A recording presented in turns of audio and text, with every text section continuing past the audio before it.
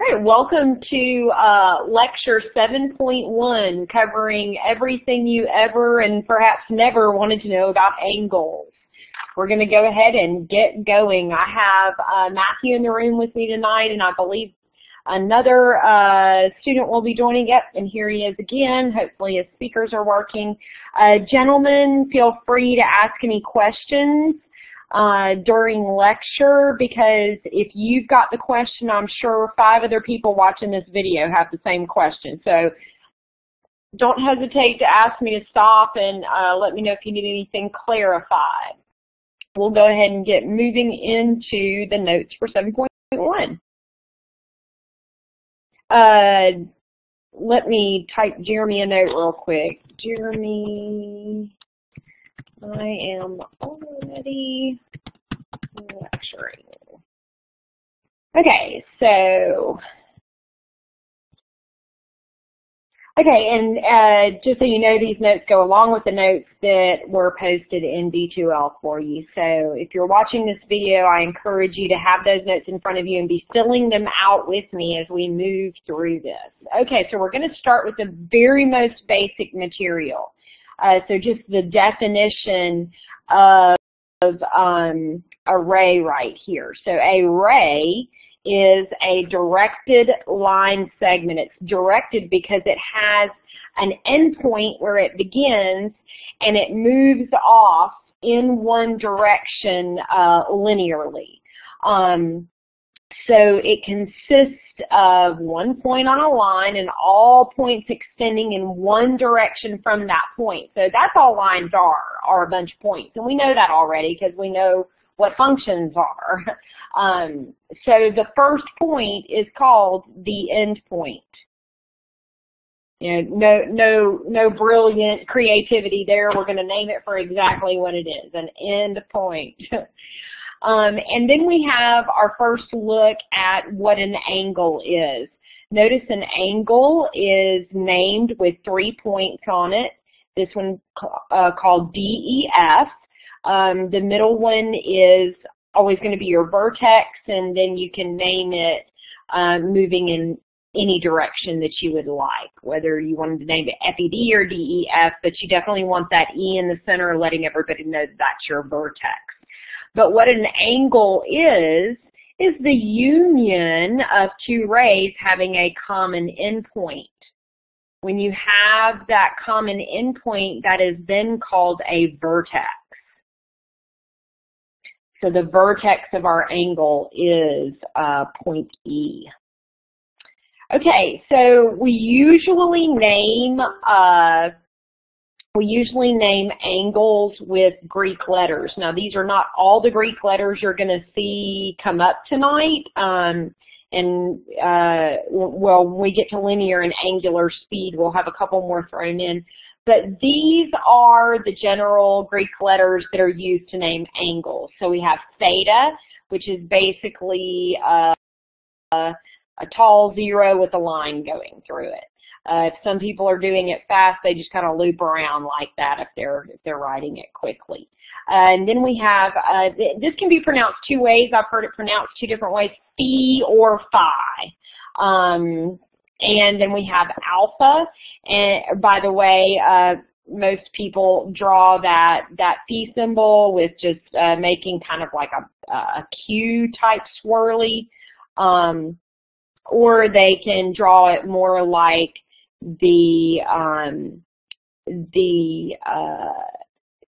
oh my goodness, I just lost the name of the set, the empty set. Goodness, or no solutions, that we also use that some for no solutions. Alpha, most people draw the alpha by doing this little fish-looking thing. And then we have beta, which is basically a capital B with a long tail, and then we have gamma, which is kind of like a Y symbol there. Okay, the next thing that we have to look at, basically the first part of this lecture is very definition heavy since we're just introducing this idea and very little actual problems to solve. So if this tends to be a little more on the boring side of a lecture and not so much doing, sorry, but we have to wade through all of these definitions. So we have an angle in standard position here, and we can talk about the different sides of an angle. So let's go ahead and fill in some of these blanks below here. The measure of an angle is the amount of rotation from the initial side. So my initial side is shown right here, or if we want to go back up to this drawing right here, rotation from the initial side to the terminal side.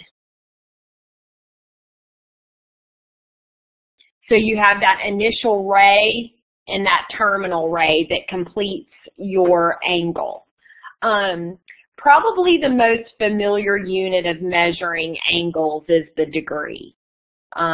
It's pretty common knowledge that there are 360 degrees in a circle, so tick mark, evenly spaced tick marks basically around the circle. In sacred geometry, the 360 holds great importance in the fact that that completes a circle. But that's not the class you're taking with me, so I won't go too deep into that. 1 degree is 1/360th of the entire circular rotation. So a complete circular rotation is 360 degrees. You should always put the unit degree after, so it's 360 degrees is the little floating O symbol up in the air, or you can write out degrees. I think in the notes later on I used DEG to mean degrees just because I was being lazy and didn't type out the whole word. And we consider these angles to be in standard position if the vertex is located at the origin when placed on a set of axes, the Cartesian plane there.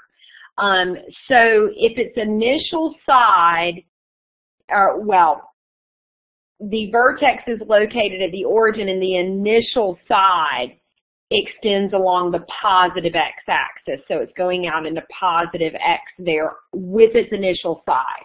This angle here is considered to be in standard position. If the angle is measured, and I'm going to use colors to show you this because some people get confused with clockwise and counterclockwise. If the angle is measured counterclockwise, that is considered a positive angle. Positive. And if the angle is measured counterclockwise, well, it suffices to say, I'm sure you can guess, it's called a negative angle. Okay, let's push forward. Once again, feel free to stop me if you need to ask any questions. Because when we superimpose these angles, or rather when we superimpose these angles onto an XY plane, if that angle's terminal side lies on any of the axes, so we've got 90 degrees, 180, 270, and 360. These angles have a special name, and they're called quadrantal angles because they cover full quadrants in the XY plane. That's just that's not critical information, but good to know the language of these being special quadrantal angles. Okay, so let's start diving in a little deeper, just past this surface knowledge of angles, because we want to begin to explore how we can talk about how large these angles are, the area that they cover, and we'll get into talking about sectors, like the length of the arcs that this rotation creates. So let's go ahead and move forward into that. An arc may be a portion of a full circle. It can be a full circle itself, or it can be more than a full circle, which is represented by more than one rotation through that circular plane. The length of the arc around an entire circle, and you may not have ever thought about this particular thing in these terms, but the length of the arc that moves around the entire circle, that is the circumference of the circle. So it would be, we're talking about the length of the arc that's created from the quadrantal 360-degree angle there. Well, we know from our previous studies in mathematics that the formula for a circle is 2 pi r, which I'll back up just a second and remind you that although we think of pi as this value 3.14, first of all, that value is rounded. Pi is irrational, and so that number's been cut off at its hundredth place. So it's an estimation of pi. The actual relationship that produces pi is the circumference of the circle. So the circumference of the circle divided by its radius. And, no, I'm sorry, divided by its diameter. So this is pretty crazy because it does not matter what size circle you're dealing with.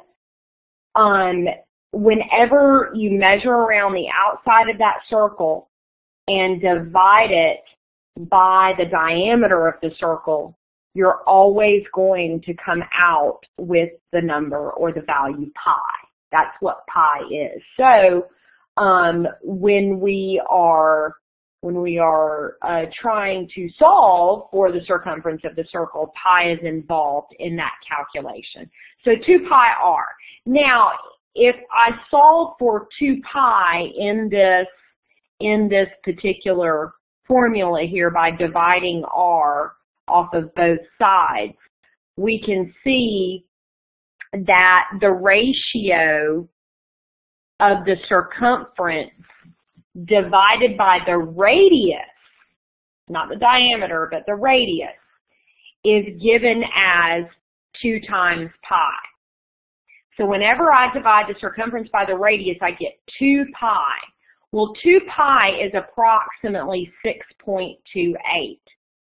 So what this tells you is that if you took a string as long as the radius and used it to measure consecutive lengths around the circumference, you would end up with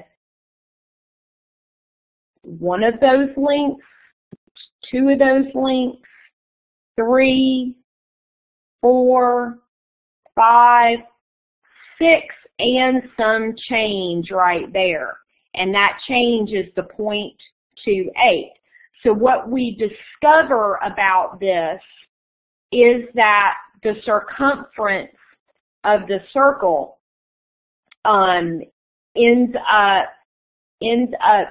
taking us through 2 pi radians of the circle.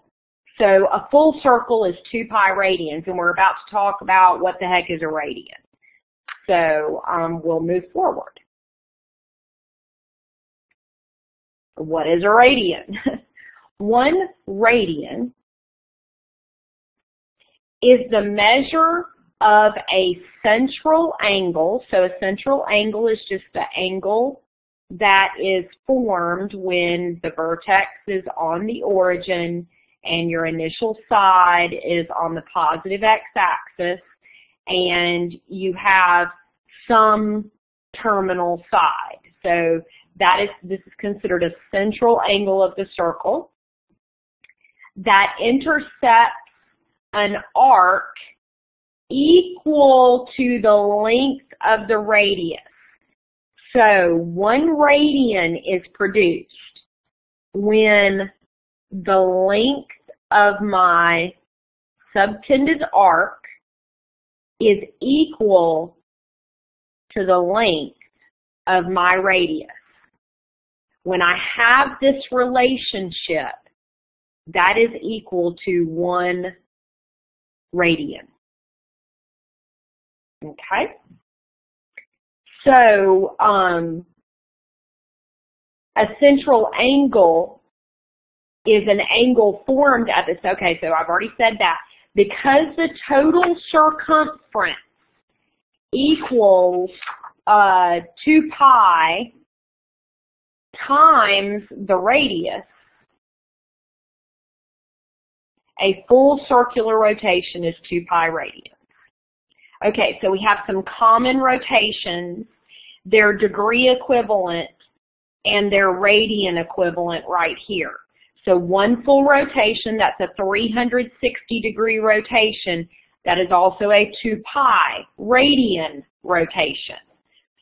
So radians and degrees are just 2 different methods of measuring the same type of thing. If I make half a rotation through the circle, that's a straight angle, which is 180 degrees, or I have made pi radian rotations through my circle. And then I have a quarter of a rotation, which produces that 90-degree angle, or I can say that is pi over 2 radians of rotation. Okay, so relating arc length to the radius, which we've already talked about one relationship, and that is when they're the same, when your radius is the same as your arc length of that subtended angle, then that's equal to 1 radian. So an arc length given by the variable s is the length of the curve along the arc of the circle. And we are given the formula, arc length is equal to the radius times, there's our theta there, and don't forget, theta is the measurement of that subtended angle. Now, if I want to solve for theta, I can come in here and divide both sides by r and get that theta is equal to s divided by r. Now, if we go back to saying, okay, well, let me draw a circle here. Y'all don't laugh at my circle. Whoa, that was really bad. Let me just close it off right there. We'll pretend like the hair on the circle doesn't even exist. Okay, so if I have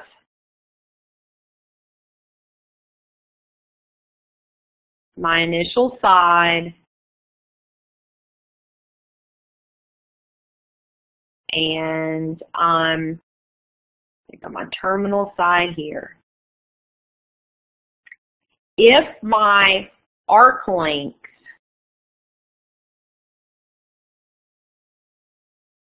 S is equal to my radius, oops, I grabbed a white pen and you can't see that.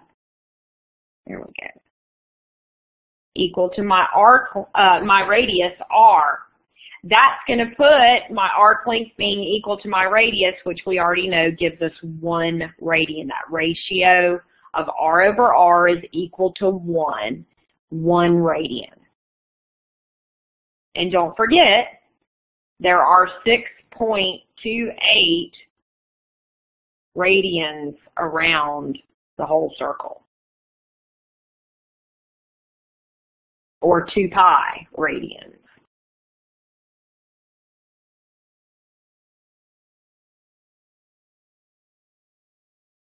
Okay, so just a little bit more here about radians. We have the 1, the 2, the 3. It takes you all the way around the circle there. We also have that 1 radian ratio set up here. Here's 2 radians, so it's basically doubling, doubling your arc length with still having radius R. So now my arc length is 2R, that's 2 radians. Because when I put that into ratio, 2R divided by R, I end up with 2 radians there. Okay, so let's take a look at this example down here. We are given the information that a 45-degree angle, it has a radian value of pi over 4. So pi over 4 radians is equal to a 45-degree angle. We would like to show how it does not matter the size of the circle. My radians are going to be the same as long as the arc and the radius are in the same ratio to each other. So here I have a circle inside of another circle. The inner circle has a radius of 2. The outer circle has a radius of 3. And we're going to show that no matter which circle you use, we're always going to get pi over 4 radians as the rotated measurement of that angle through the circle. So let's start out with our formula for the circumference. So we have circumference is equal to 2 pi r. With the smaller circle, so the small circle, that's an arrow. That looks really, it looks like a blob. I gotta fix that. That's terrible. These tablets can be so challenging to write on. Even though I've done it for a long time now, it's still challenging. There's a bad arrow, but not as bad as the blob that was there a moment ago. Okay, so if I want to find an expression for the circumference of the small circle, the circumference is equal to 2 pi, and this one has a radius of 2, my small circle here. That gives me a circumference of 4 pi for the small circle. Now let's look at the larger circle. So circumference is equal to 2 pi r. This one has a radius of 3. So the circumference of my larger circle is 6 pi. Now, if I go back to the relationship that I have between the subtended angle, and the arc length and the radius, I have theta is equal to, remember theta is my angle, theta is equal to my arc length divided by my radius. So let's take a look at these for the small circle and the large. So theta equal to S over R. Let me give myself a little barrier there so it doesn't run together. Okay, so for my small circle, I have theta is equal to, well, my arc length is equal to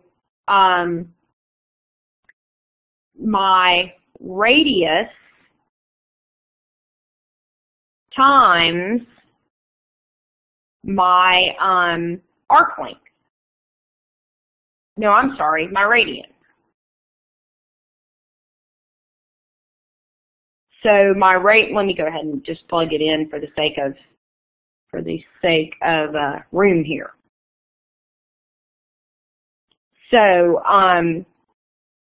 let me tell you how I got that. If I have theta equals S over R, if I want to solve for S, I multiply both sides by R. I didn't want it to look like magic there. So my arc length is equal to R theta.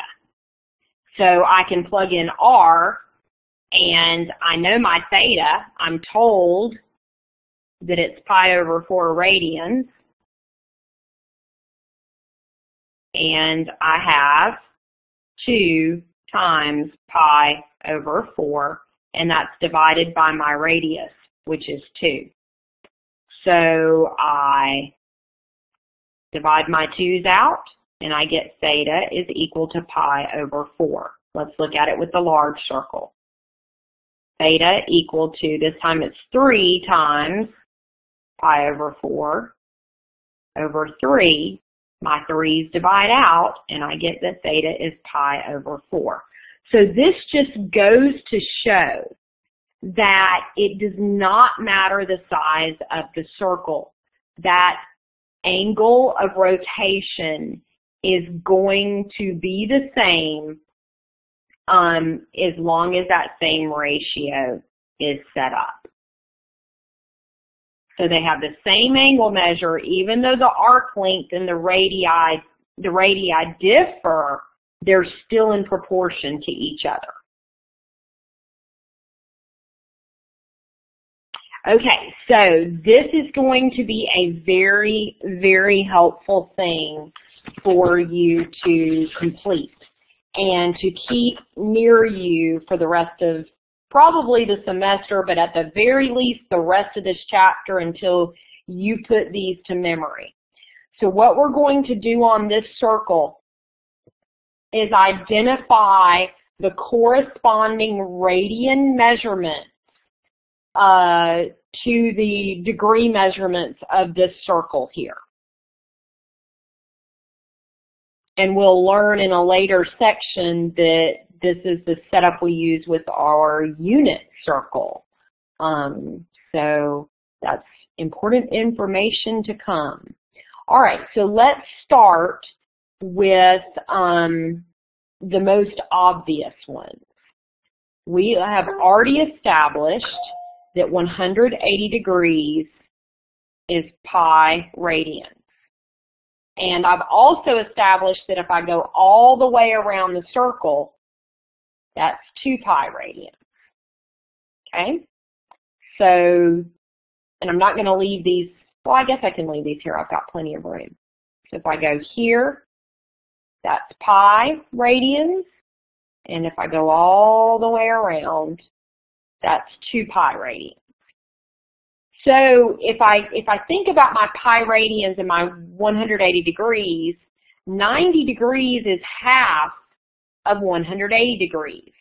So if I multiply my 90 degree angle, my 180 degree angle pi by half, I end up at 90 degrees, which is considered pi over 2. That's half of pi there. So when I move in 90-degree increments around the circle, I'm adding another half pi. So if I start at 0, 0 to 90 degrees, that's half of pi, so pi over 2. If I move another 90 degrees, that's pi, because that's 2 pi over 2, which is just pi. And if I move another 90 degrees, that's 3 pi over 2. And then I move all the way around, 4 pi over 2, which is 2 pi. Okay? So our 30-degree angle, if we take that 180 degrees, that straight angle, and divide it by 6, that's 30 degrees. So 1/6 of the straight angle is 30 degrees. 1/6 of pi, which is the straight angle, is pi over 6. So now, when I move 30 degrees, I add a 1/6 of pi to it. So to go from 30 to 60 degrees, I started out with understood 1 pi over 6, so 60 degrees is 2 pi over 6, which is the same thing as, and let me get a different color here, which is the same thing as pi over 3. Okay. If I move another 30 degrees, that's 3 pi over 6,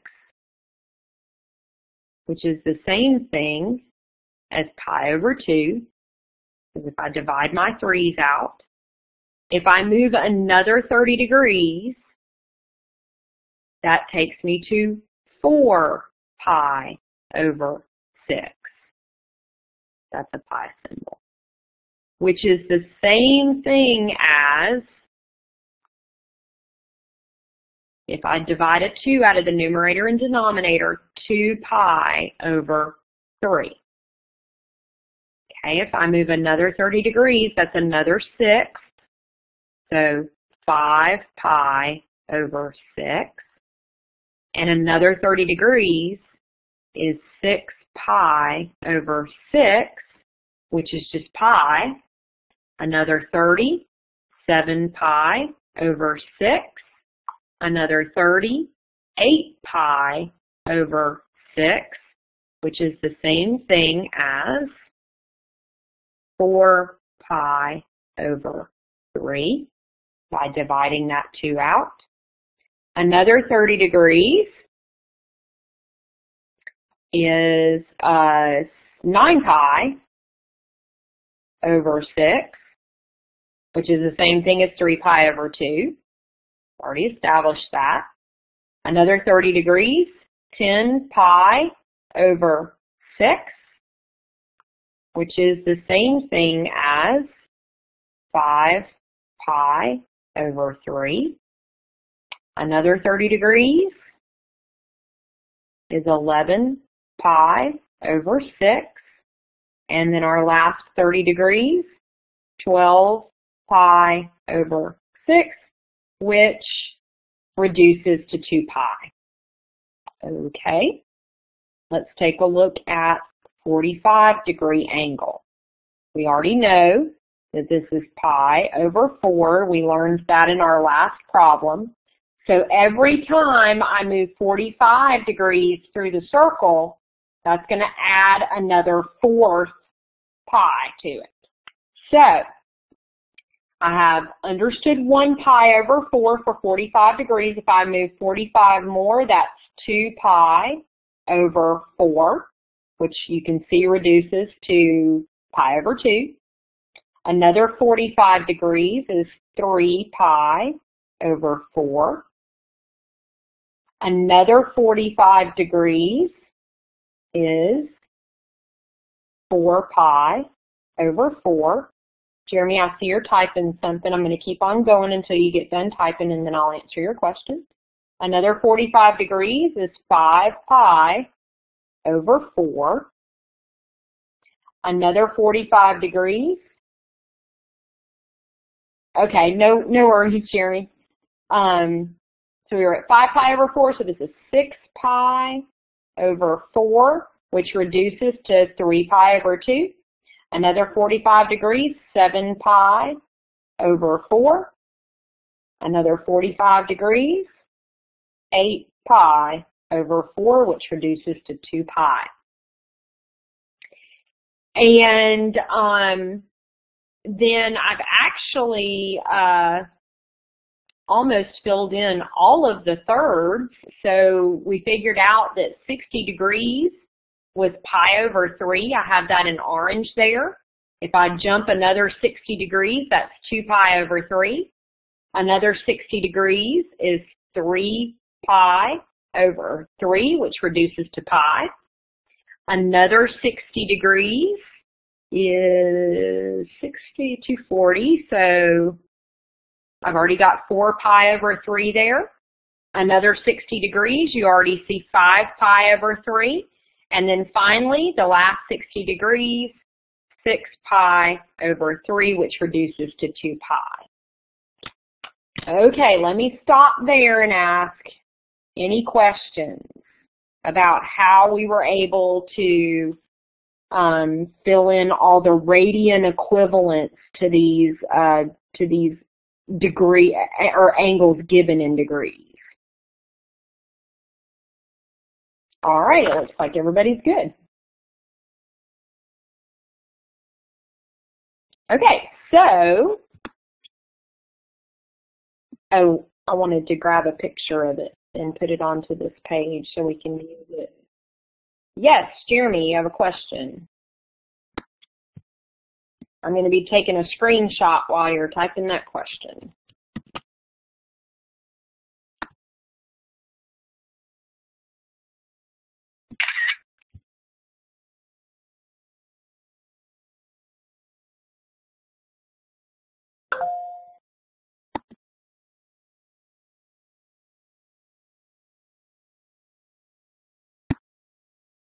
And I'm going to make it small so it doesn't cover the whole page, but we can still refer to it.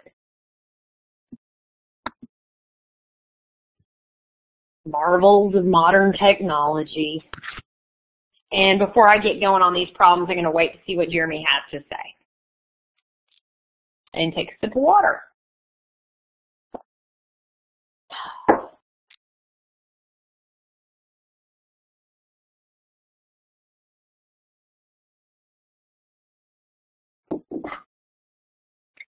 Everybody that's watching the video, this is giving you time to study your circle down there and become more familiar with your radian equivalents. Go ahead, I don't know how to ask it in words.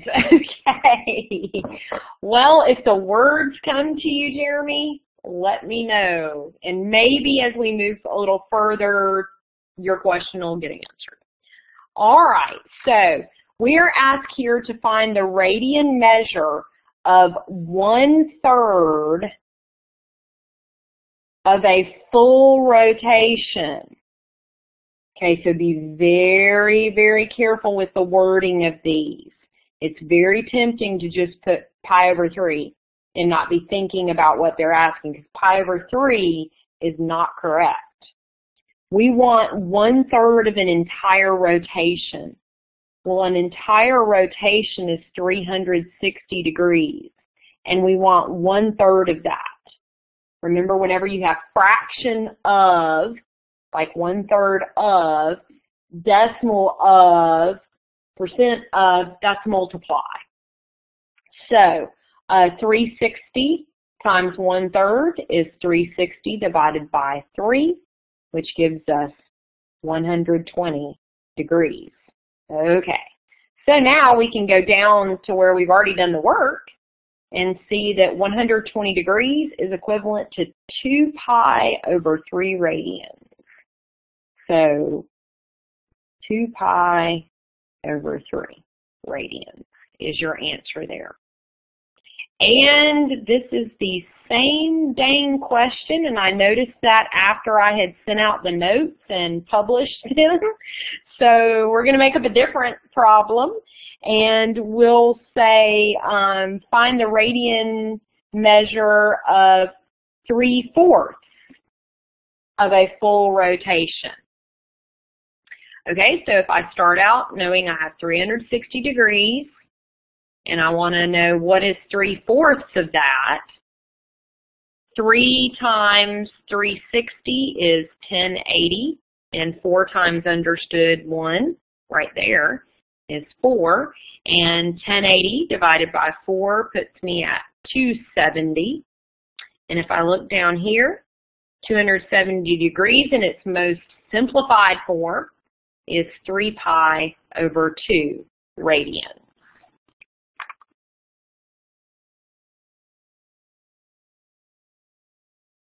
Okay, because degrees and radians both measure angles, we need to be able to convert between them. Oh, this is what we do. Oh, no, yeah, we need to be able to convert between them. We can do so by using a proportion of theta measured in degrees to the straight angle 180 degrees, that ratio being equivalent to theta measured in radians. That's what that sub r means. That means measured in radians to also the straight angle pi.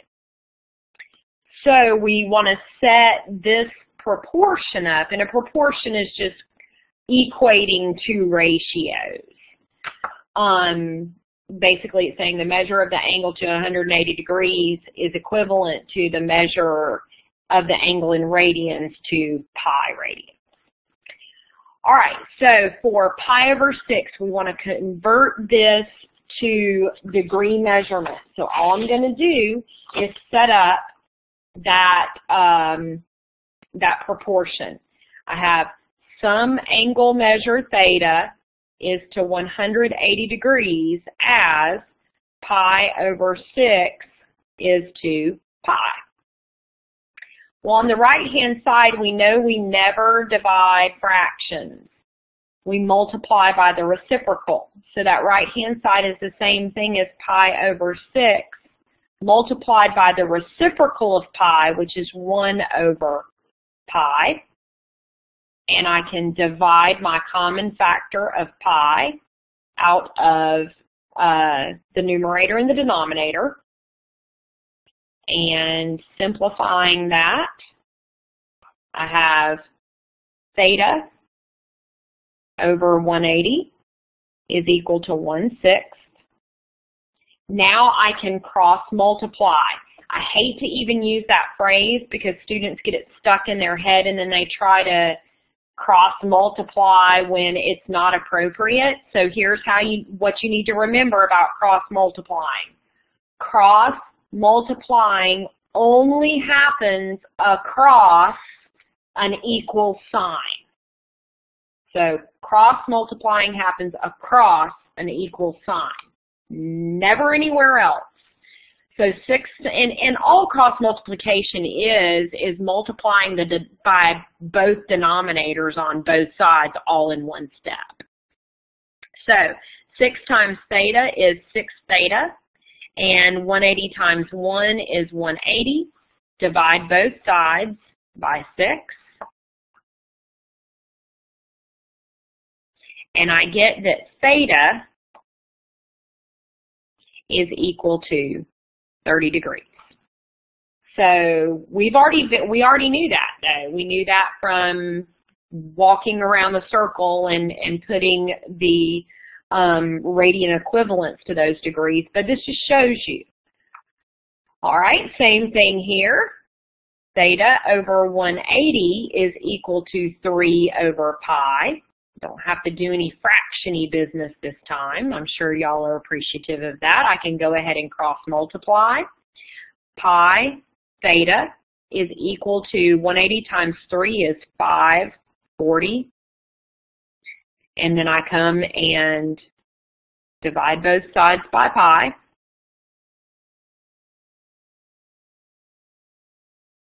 and I get that theta's degree equivalent when I put, by the way, you really should use your pi key in your calculator, not 3.14. That creates round off error. You never round until you get to the very end of a calculation. So unless it explicitly states to use the estimation 3.14 as pi. Other than that, use your pi key on your calculator, which is on the right-hand side, right above your operator keys. I believe it's the second function to the caret button. The button that takes you up into the exponent. It's the second function on that. I think I don't have my calculator sitting in front of me. I'm being a bad student tonight. Actually, I left it where I had my computer earlier when I was using it. Okay, so when I divide 540 by pi, I get approximately 171.887, and your textbook rounds that to 172 degrees, approximately. That's why I have the wavy equal sign there. Okay, and finally, theta over 180 equal to negative 3 pi over 4 divided by pi. So we have to do our fraction-y business here. Theta over 180 is equal to negative 3 pi over 4 times the reciprocal 1 over pi. My pi's divide out again. And so I have negative 3/4 times 1. So I have theta over 180 equal to negative 3 over 4. I am ready to cross multiply now. And I have 180 times negative 3. Where did my theta go? Hang on just a second. I divided it out. Okay, I'm good. I just did different steps when I was working through it earlier today. 180 times negative 3 is negative 540, and theta times 4 is 4 theta. And then I'm going to come and divide that 4 off.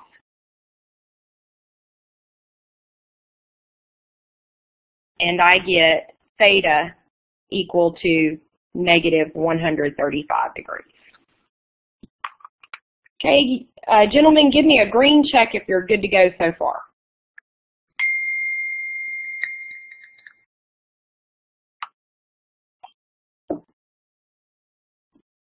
Okay. Cool. All right, going the opposite direction, converting degrees to radian measure. Same process, same formula, theta over 180 equal to theta in radian measures divided by pi. So now we're just plugging in for degrees and solving for theta radians. So 15 is to 180 as theta in radians is to pi. Cross multiply 15 pi equal to 180 degree radians. Divide 180 off of both sides.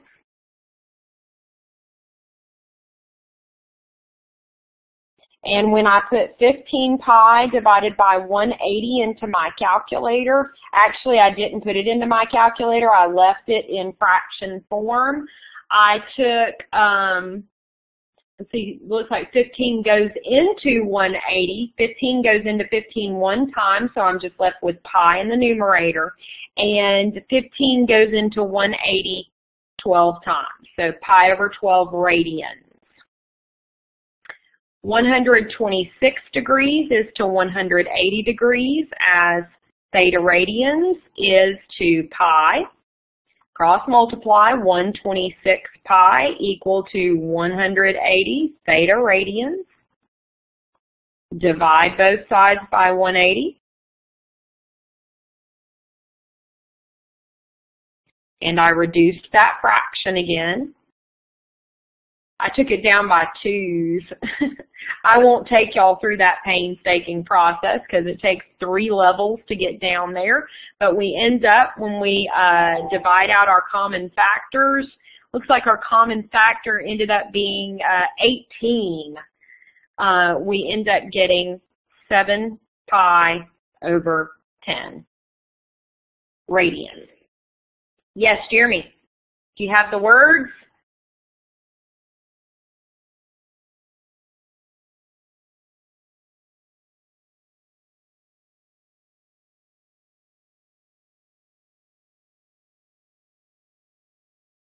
Okay. For those of you that are watching the MP4 version, you don't see the chat window, but Jeremy has a question on this page. So I'm just waiting for him to type that question in.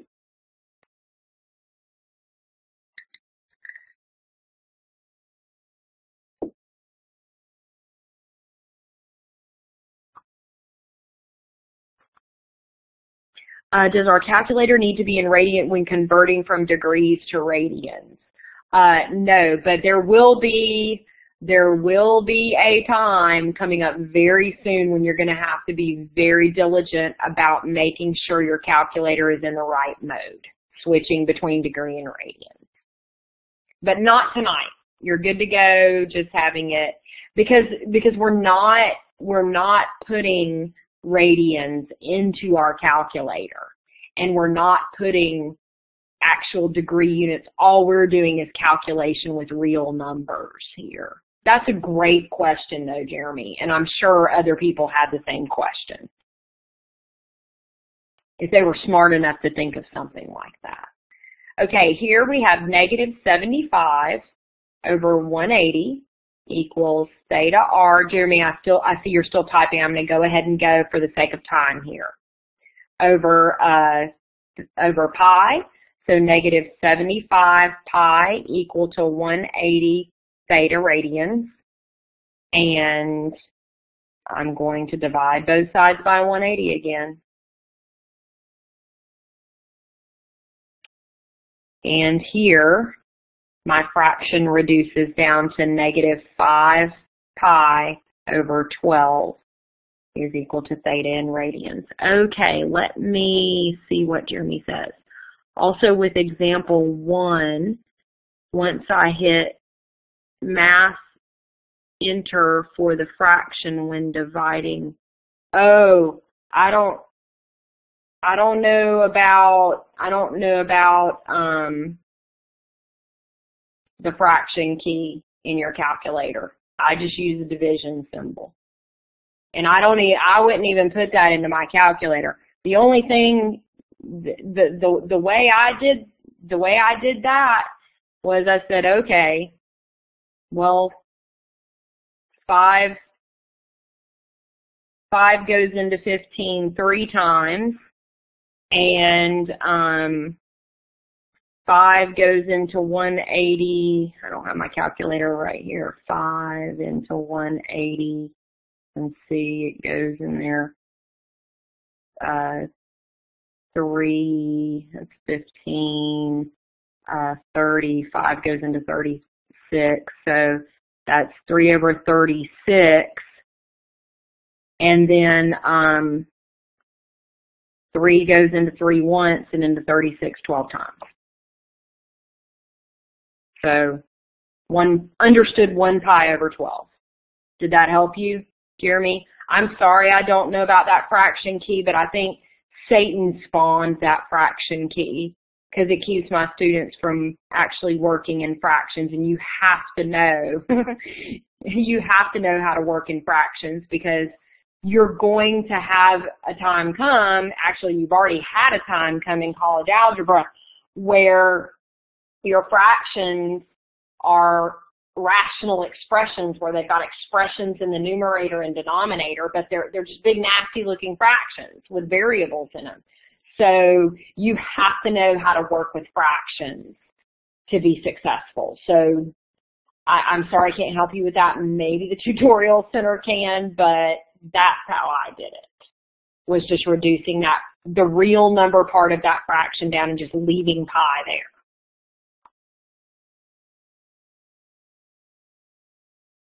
Okay, if two angles in a standard position have the same terminal side, they are considered coterminal, which should make sense. Angles. Co is with, terminal, the terminal side of the angle, so they have the same terminal side. They're with each other on that terminal side. So in our example down here, the positive angle 140 and the negative angle 220 are considered to be coterminal. They have that same terminal side, just moving opposite ways through the circle. Now, this little statement here that I took a screenshot out of your book and put here, it's very important. Any angle has infinitely many coterminal angles, because you can move through the circle as many times as you want to before you stop and say, that's my angle. So it's possible to have a 720-degree angle if you want to start zipping through the circle full rotation. That would be 2 full rotations through the circle to have 720-degree angle. So whereas if I go here, that's 140-degree angle, but I could keep on going around and land at that same terminal side. And let's see, 140 and 360, that's a 500-degree angle is also coterminal with negative 220 because it lands at the same spot. It's just one more time through the circle. Green check if that made sense. A red X if it didn't. I hope to not see red X's, but okay, good, green check. But if I do see red X's, I'm happy to address the issue before moving forward. Okay, an angle's reference angle is the measure of the smallest positive acute angle T formed by the terminal side of that angle T and the horizontal or x-axis. So that's your x-axis. Whatever the horizontal axis is called, it's usually called x. Okay, so if this is the terminal side of my angle here, this is my reference angle because it's from the terminal side down to the x-axis. And it's an acute angle, so it's positive and it's acute. All right, let's say that this is my terminal side here. This is my reference angle because it's from the x-axis to the terminal side and it's acute. And no matter which direction you had to move to create that reference angle, it's always considered positive. Okay, so if this is the terminal side of my angle, this is my reference angle. And if this is the terminal side of my angle, this is my reference angle. Okay? So how to? Okay, if I'm given an angle that's greater than 360 degrees, to find the coterminal angle, you want to subtract 360 degrees from the given angle. If that resulting angle is still greater than 360, you're going to subtract it again until you get down to an angle between 0 and 360, and that will be your coterminal angle. So if I start out with an 870-degree angle and I'm trying to figure out what is the coterminal angle alpha, obviously that's bigger than 360 degrees, so I subtract 360, and when I do that, I end up with 4, let's see, whoa, my brain is mush. Is it 5?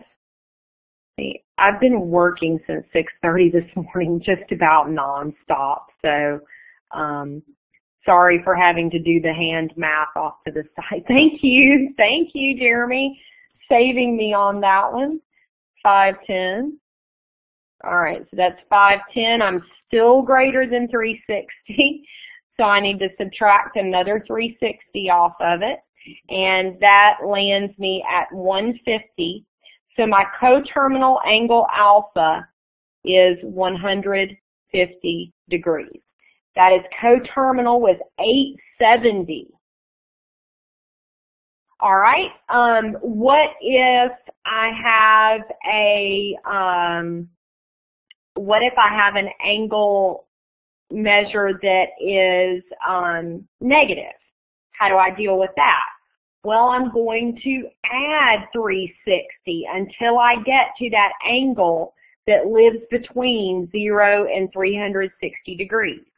So if I start out with a negative 300-degree angle and I add 360 to it, I land at 60 degrees. So my angle beta that is coterminal to negative 300 degrees is positive 60 degrees.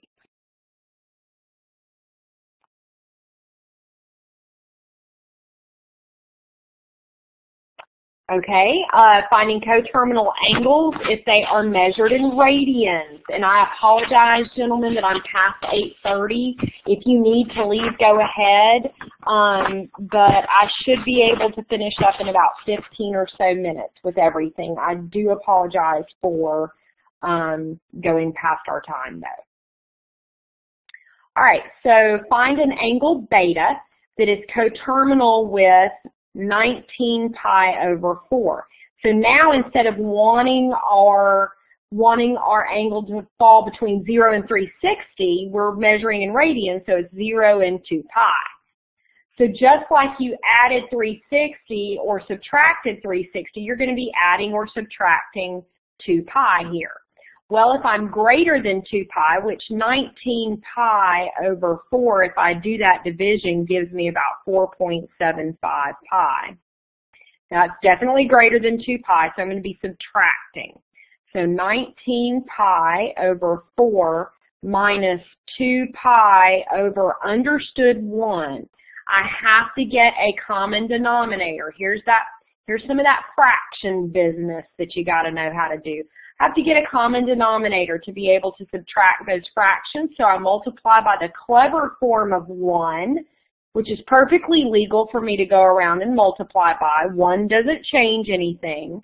I'm just multiplying by a clever form of it that makes it look different. So 19 pi over 4 minus, multiply fractions straight across, 8 pi over 4 lands me at, well, now I can combine my numerators over my common denominator, and 19 pi minus 8 pi leaves me at 11 pi over 4. That is still greater than 2 pi. If I divide 11 by 4, it's 2 3/4. So I need to do another round of subtraction. 11 pi over 4 minus, well, we already know what 2 pi over 4 in terms of fourths is, and that's 8 pi over 4. And that leaves me at 3 pi over 4.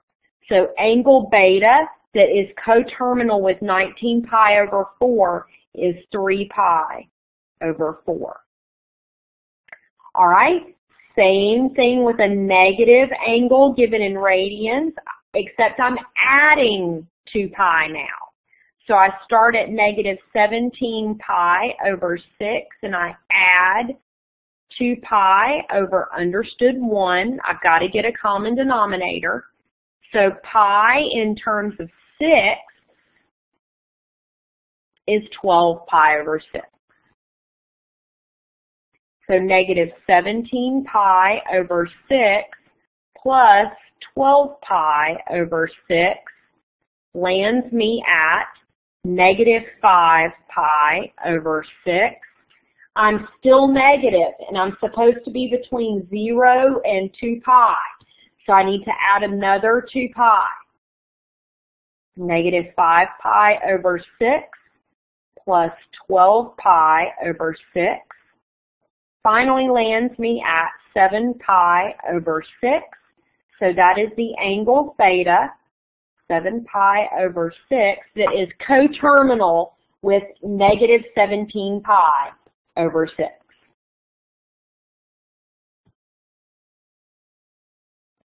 Okay, so just a little bit more information reminding you about the arc length on the circle. Pardon me. Arc length is given by radius times theta, and that's however theta is given to you. So if you're given a circle of radius r, you calculate the arc length s of the arc subtended by the given angle measure theta by plugging it into that formula there. And if it gives it to you in one form, degree or radians, and asks for the other, you may have to do some conversion before you can actually plug it into the formula. So we have the formula arc length equals radius times theta. All right, let's take a look at this problem. It's actually a pretty interesting one. Okay, so we want to assume the orbit of Mercury around the sun is a perfect circle. So here's the sun, and a perfect circle is a very good band, by the way, too.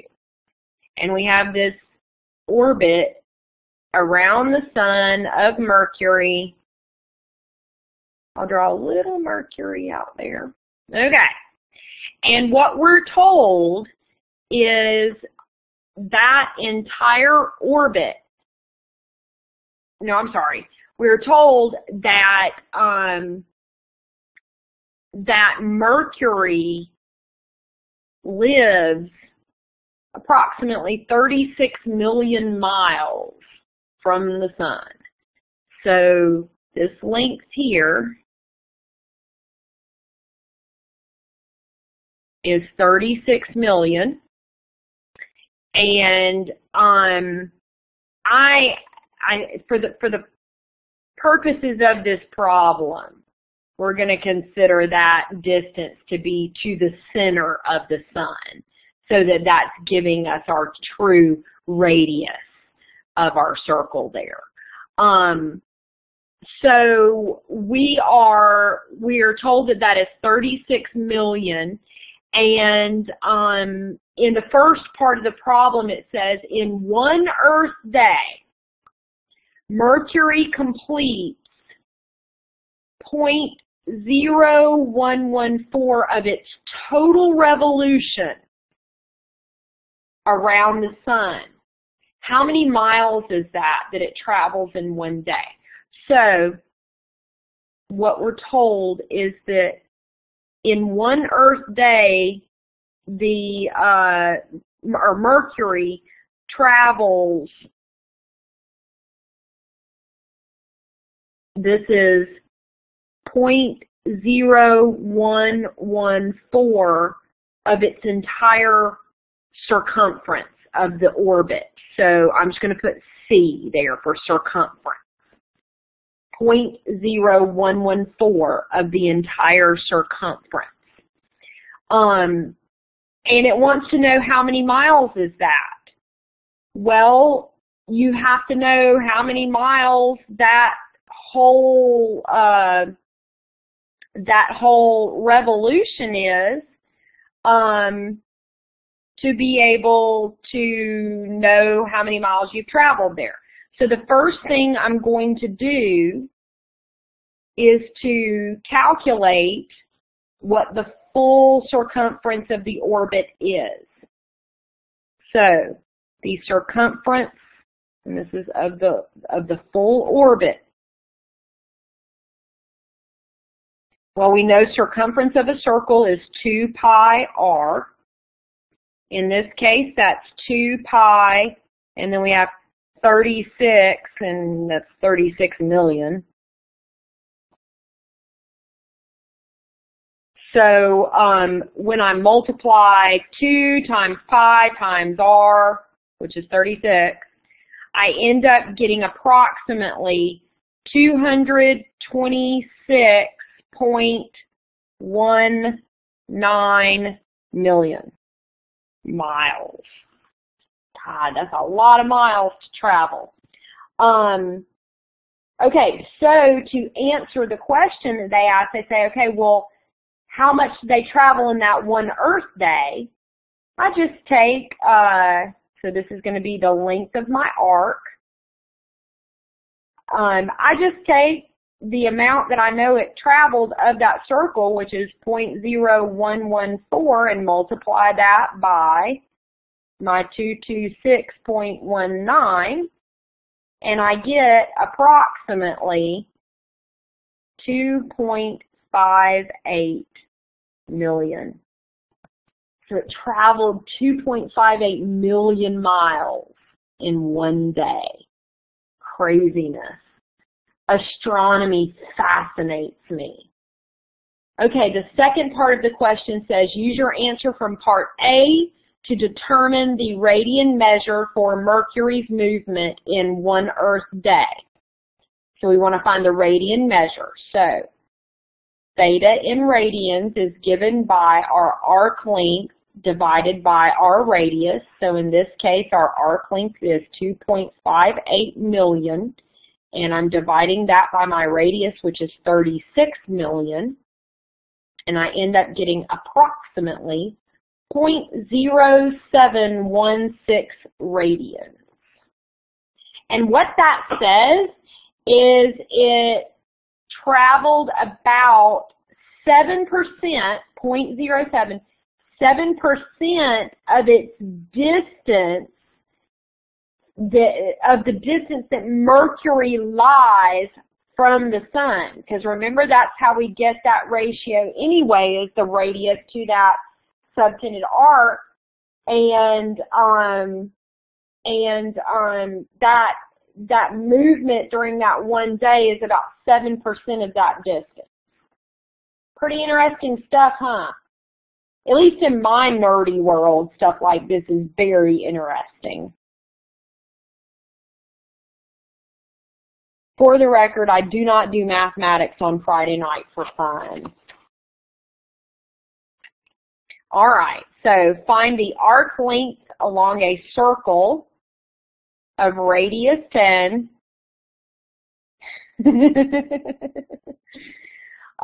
subtended by an angle of 215 degrees. That's a bad picture then for a 215 degree angle.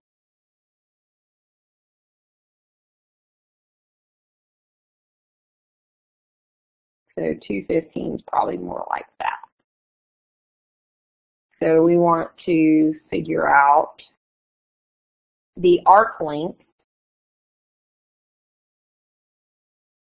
along the circle of radius 10, subtended by an angle of 215 degrees.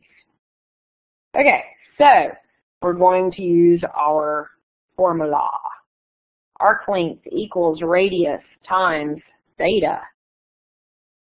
Arc length equals 10 times, oh, I forgot, I need to convert 215 degrees into radians first. So 215 degrees to radians is 215 over 180 equals theta radians over pi cross multiplying, 215 pi equals 180 theta radians. Divide by 180. And when I reduce that fraction down, I get 43 pi over 36 equals theta radians. So 43 pi over 36 is my theta radians. And S equal to, well, when I multiply 10 by 43, I get 430 pi over 36. And I can reduce that down by taking a 2 out of the numerator and denominator, 215 pi over 18. And when I put that into my calculator, I get approximately 37.525 units. In units. So, units. Finding the area of a sector. So now we're talking about how big is this piece of pie that I have there. How much area does it cover? We can also use angles to find the area of a sector of a circle. So when you have a pie piece out of a circle, that's called a sector. A sector is a region of a circle bounded by two radii and the intercepted arc, like a slice of pizza. Now I'm hungry. Okay, so the area of a sector is given by, well, we have the area of a circle first. Area of a circle is pi r squared. So if you look at the formula that we're given, this part is the area of the circle. And then that other part that we're multiplying by is the ratio of angle measurement theta divided by the angle measure of the full circle. So it's that ratio of the angle of the pie piece to the angle of the whole circle. Does that make sense? Do y'all see that? Green check or red X?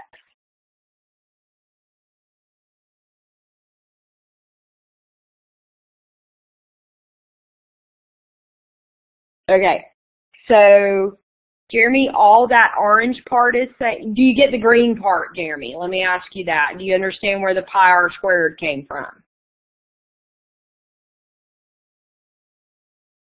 Okay, so yeah, the green part is representing the entire area of the circle. And what I'm multiplying the entire area of the circle by is the ratio of this angle theta to the entire circle angle 2 pi in radians. So it's taking the ratio of the pie piece to the whole circle and multiplying it by the area of the circle. So it sets up the ratio first, and then it multiplies it by the area of the entire circle to get the area of that pie piece. Better? Worse? No comment? Okay.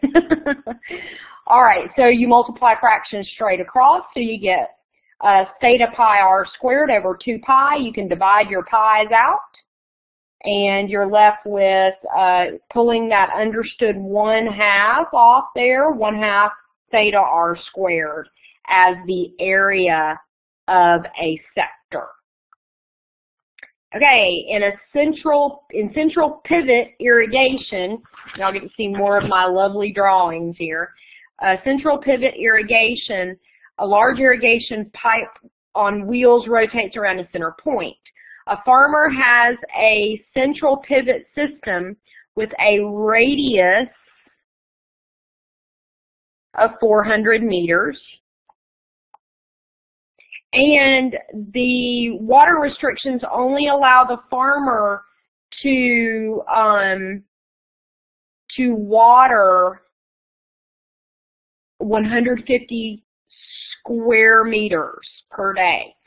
So basically what this is saying is this whole area that it needs to water, that it's allowed to water per day, the pie piece, the area of the pie piece is equal to 150,000 square meters.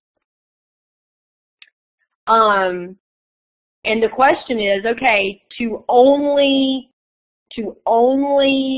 water that much area per day, what angle should she set her irrigation system on? So we're going to take that formula for the area of a sector and solve it for theta. So we have the area of a sector, I'm just going to draw a little pie piece there, equal to 1/2 theta r squared. I already know my area is 150,000 square miles. And that is equal to 1/2, theta is what I'm trying to solve for. This is square miles, by the way, so miles squared. Times my radius, meters, not miles, 400 meters squared. Okay, so 150,000 meters squared equal to 1/2 theta. 400 squared is 160,000. And that's meters squared as well. I'm going to start by getting rid of that fraction by multiplying by its reciprocal on both sides, 2 and 2, so that 1/2 of 2 is 1, so it goes away. And I'm going to come up over here to finish. 2 times 150,000 is 300,000 meters squared equals 160,000 meters squared theta. I divide both sides by 160,000 meters squared to solve for theta.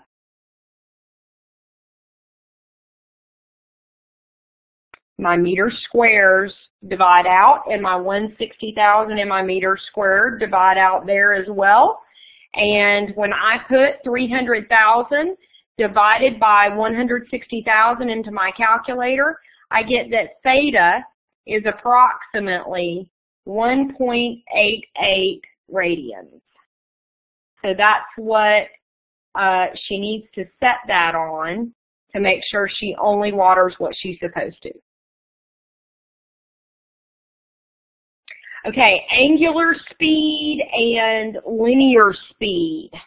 An object traveling in a circular path has two different types of speed. We have linear speed, which is basically that speed along the circumference, that line or that curve rather that makes up the circumference. So we have that speed along the straight path.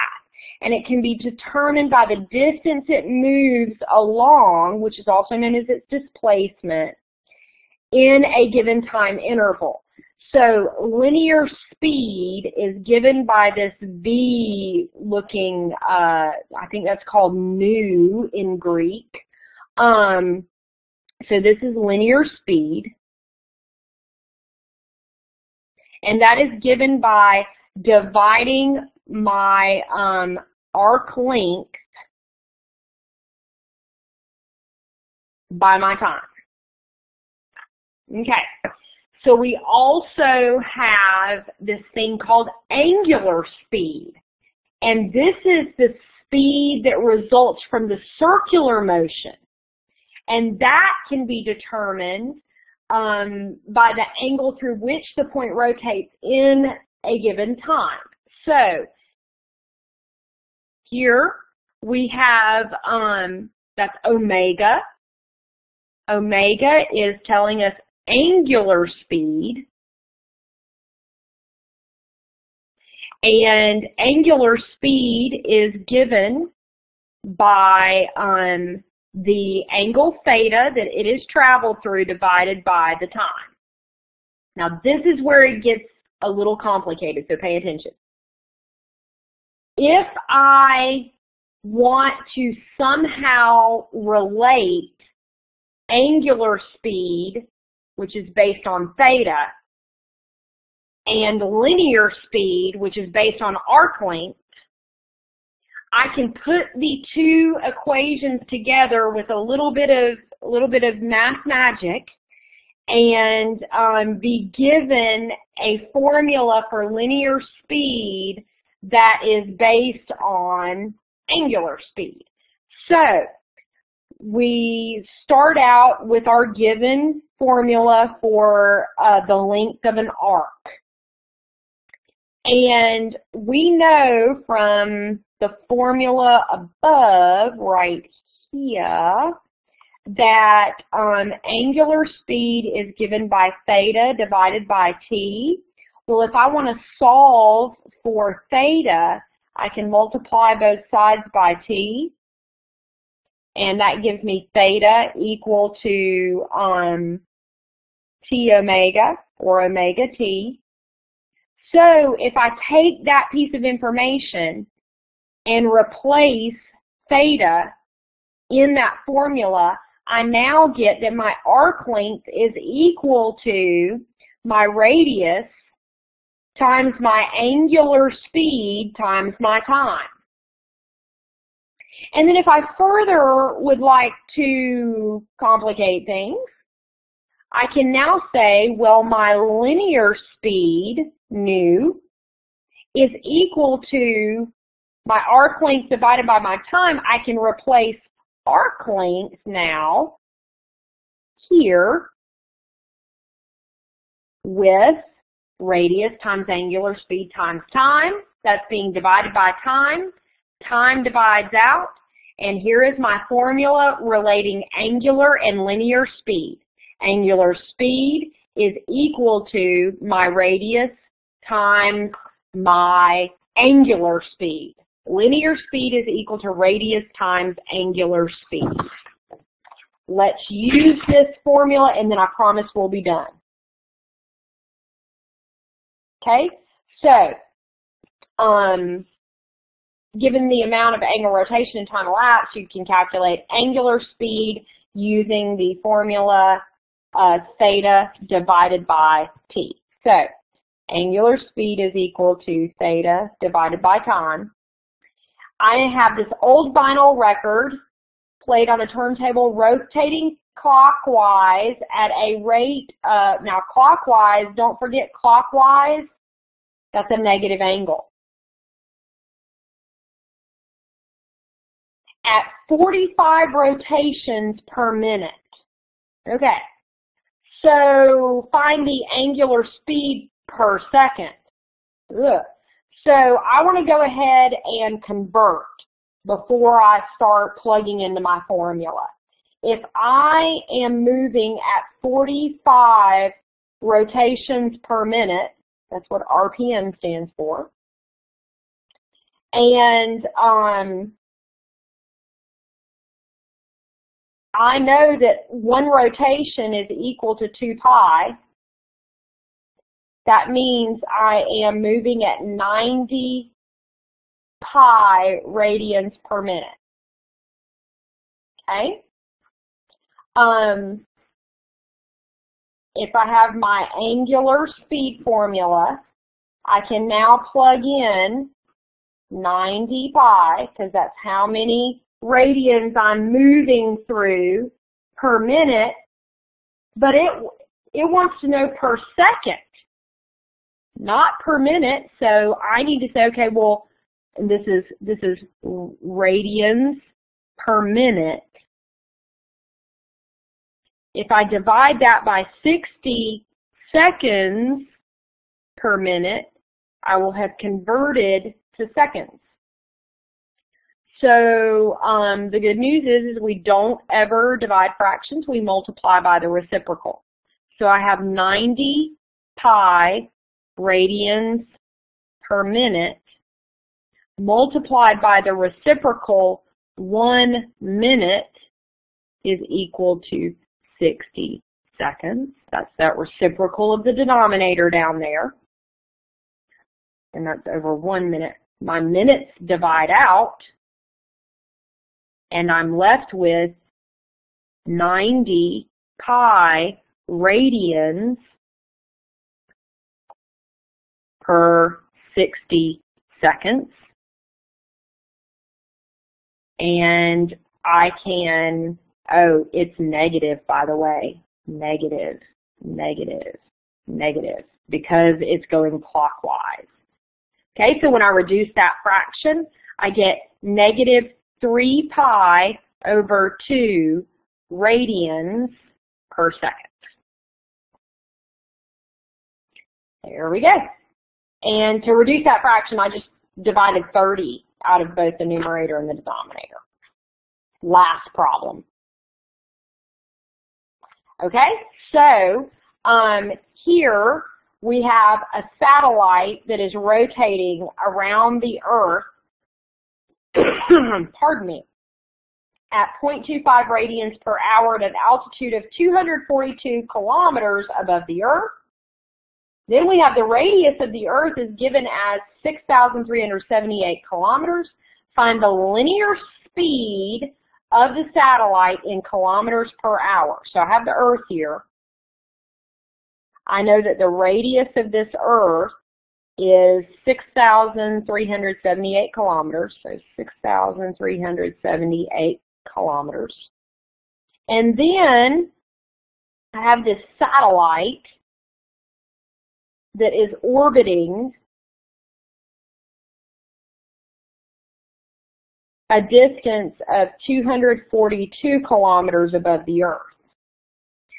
So if I want to find the radius of that orbit, I have to add the radius of the Earth and the 242 kilometers that satellite is traveling above the Earth.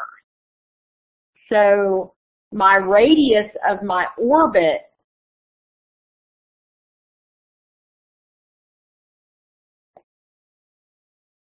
is 6,378 kilometers plus 242 kilometers. And let's see, what does that give us? 0, carry my 1, 8, 9, 10, 11, 12, 2, carry my 1, 5, 6, and 6 kilometers. Okay, and we want to know linear speed. Linear speed is given by radius times angular speed. And I'm told that my angular speed is 0.25 radians per hour. So angular speed is 0.25 radians per hour. And I multiply that by my radius, which is 6,620 kilometers. And when I multiply 0.25 and 6620, I get my angular speed is 1,655 kilometers per hour. That's all I got for you, gentlemen. Oh my gosh, I went way, way, way over, but I hope that this was helpful for you as an introduction really to the heavy trigonometry section of our semester.